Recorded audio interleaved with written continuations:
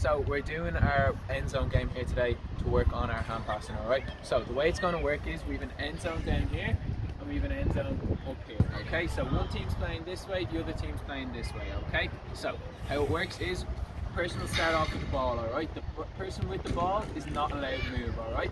Everyone else is allowed to move and the person with the ball needs to find the pass, okay? So once they've found the pass, that person can catch it then, but then they're standing still now, okay?